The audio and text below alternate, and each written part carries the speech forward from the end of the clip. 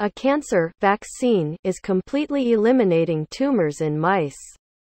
A new cancer treatment experiment at Stanford University that used immune stimulators to target tumors in mice had remarkably encouraging results.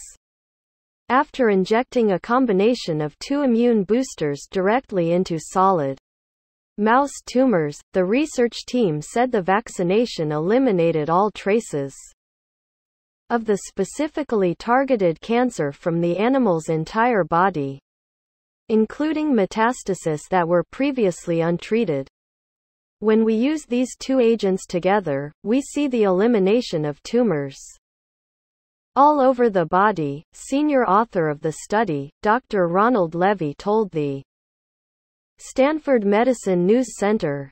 This approach bypasses the need to identify tumor-specific immune targets and doesn't require wholesale activation of the immune system or customization of a patient's immune cells. Out of the two immune agents used in the study, published in the journal Science Translational Medicine, one has already been approved for use in humans and the second is currently involved in a lymphoma treatment trial.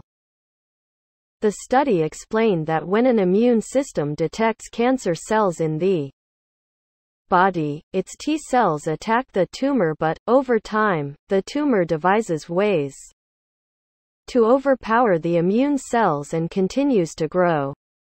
In Levy's experiment, the cancer-fighting T cells from the immune system were rejuvenated when a microgram (1/1,000th of a gram) amount of the two immune boosters was injected into a mouse's lymphoma tumor. Those same cells then moved on from the tumor it destroyed to find any other identical cancers in the body. Although the injection was successful in eliminating the targeted tumors present in the mouse, the T cells did not move on to a colon cancer tumor also found in the animal. This is a very targeted approach, Levy said. Only the tumor that shares the protein targets displayed by the treated site is affected. We're attacking specific targets without having to identify exactly what proteins the T cells are recognizing. The experiment was replicated in 90 other mice and was successful in eradicating the tumors in 87 of them, allowing the researchers to declare them cancer-free. The cancer did recur in 3 of the animals, but the tumors later regressed after another round of immune treatment. The study was also successful in mice that had breast, colon and melanoma tumors. I don't think there's a limit to the type of tumor we could potentially treat, Levy said, as long as it has been infiltrated by the immune system. Unlike other cancer treatments already on the market, this method negated the need to infiltrate the animal's whole immune system or use samples from its body.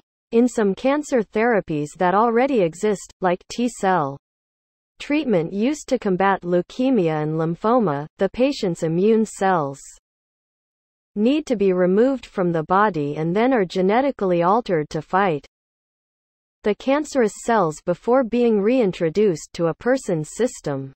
This method is expensive, involves a lengthy treatment process and comes with a battery of rough side effects. But the new method is simpler. All of these immunotherapy advances are changing medical practice, Levy said. Our approach uses a one-time application of very small amounts of two agents to stimulate the immune cells only within the tumor itself. In the mice, we saw amazing, body-wide effects, including the elimination of tumors all over the animal.